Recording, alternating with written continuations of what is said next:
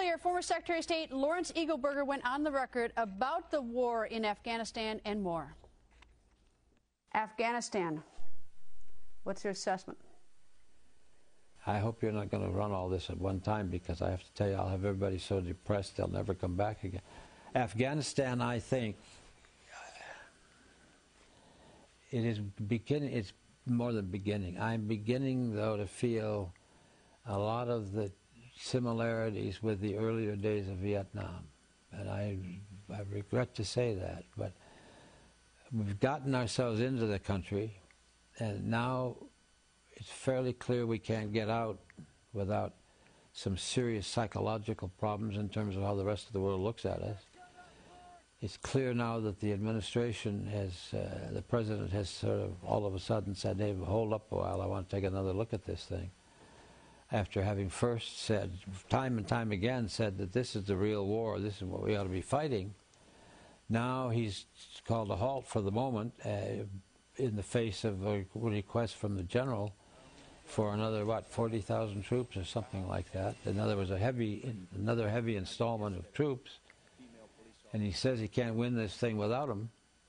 And that sounds again like Vietnam all over again. And as I say, they now, I think, have realized not only are we in there and we're going to be asked for more troops, but we can't get out, because getting out requires accepting the fact that the rest of the world is going to look at us and say, well, they were cowardly, or they, for one reason or another, they wouldn't commit themselves as they should have, and the Americans shouldn't be taken seriously anymore. There are some psychological consequences to getting out that are going to be fairly painful. So I have to tell you, I think the president has no alternative at this stage but to put the troops in, or requested.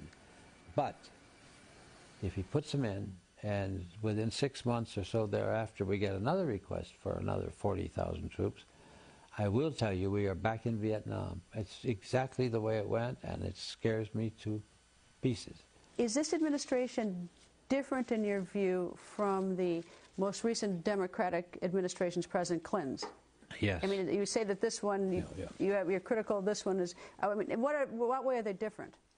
Well, in the first place, I think they're very different from the Clinton administration, for example. But they're different. I'm having a terrible time expressing it because the difference is so great. Clinton was within the context of most American administrations from the end of the Second World War. Namely, that we knew where we were in the world, we knew what our role was, and we were going to, we were going to do what we could to keep some peace and security in this world, and to build structures to maintain it. This administration, it seems to me, has no more understanding of the trends of American foreign policy and our position in the world, and what we've gone through for over 40 years, well, a lot longer than that, but to the end of this last century, to try to build a structure that could accommodate a peaceful world.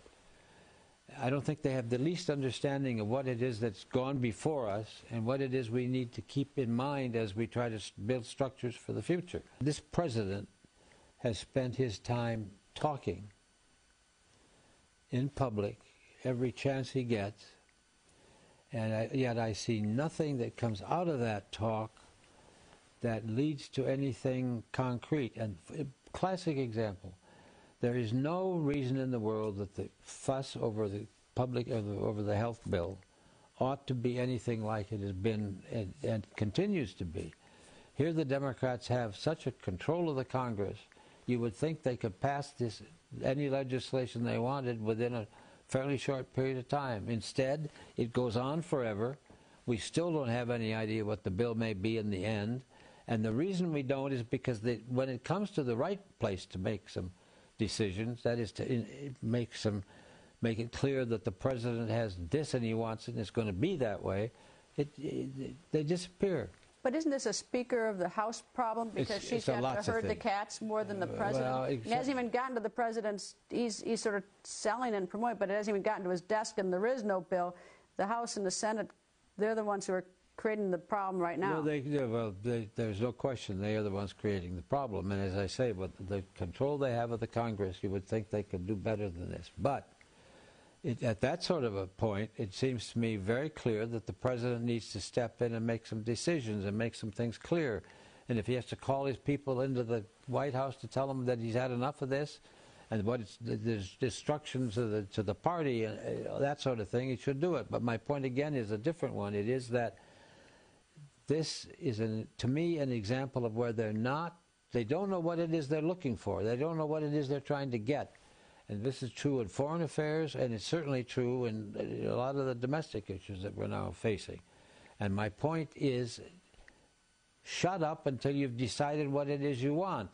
That's my point again is, he's out there making the speeches every 15 minutes, but the fact of the matter is there's no direction. And there's certainly no direction when it comes to the question of making decisions on what ought to be done. And it is that concerns me most of all, that we have an administration that looks as if it's decisive, that talks nicely, but that is anything but decisive, is anything but one that is prepared to lead.